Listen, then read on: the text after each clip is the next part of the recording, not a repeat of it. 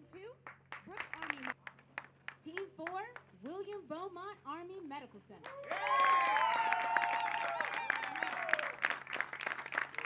Team 7, Weed Army Community Hospital. Relevant and realistic competition designed to select the best leaders in the region. The week began with and battle drills, as well as a stress shoot at the newest range on forklifts. On the last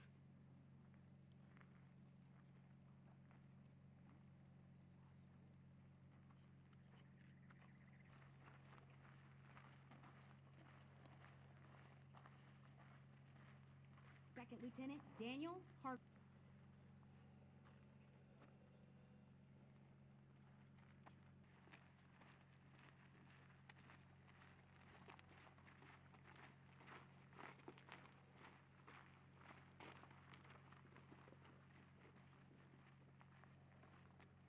Captain Fikrita John.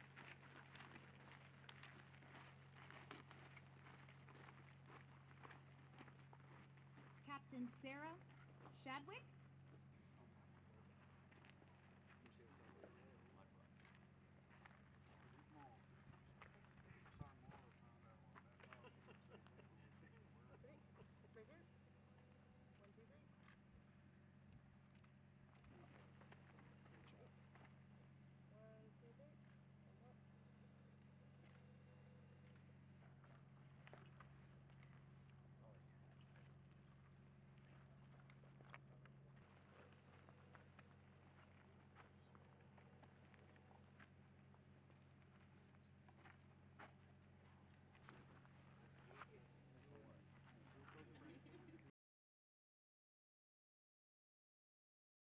Good morning, my name is Captain Erik Heitman. I am the officer in charge for the 2022 Regional Health Command Central Best Leader Competition. This is a competition that feeds into the overall Headquarters Department of Army Best Leader Competition, or this year they're going to call it the Best Squad Competition. So this is our one-star division level competition.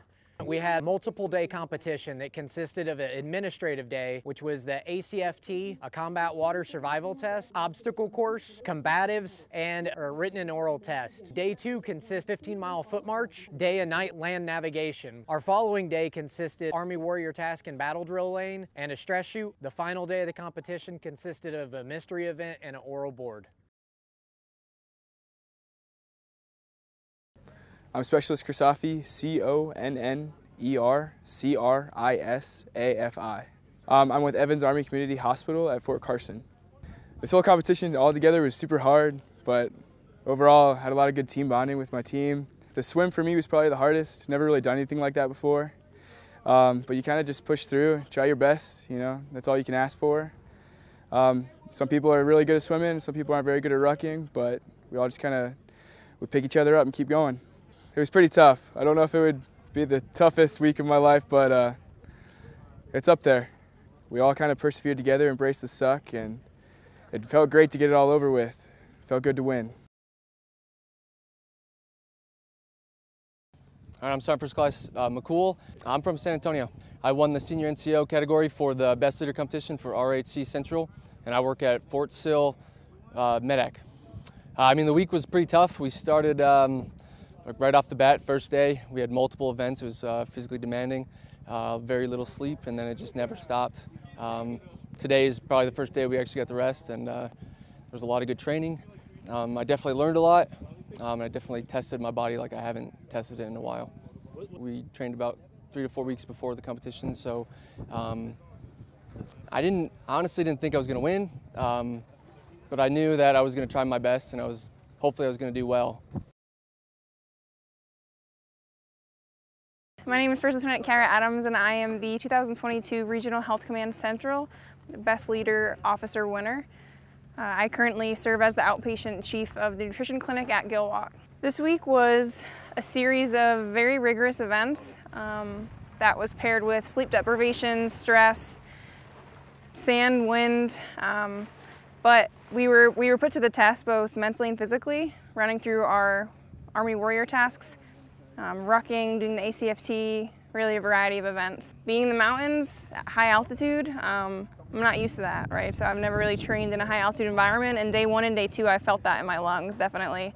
And just being almost in a desert setting, right, with sand, heat, that was definitely a part of it, so it made it all a little bit more stressful and rigorous. We had 3 65 Charlie dietitians out here competing with the officer group, which is a really good representation, I think, of the Medical Specialist Corps in general.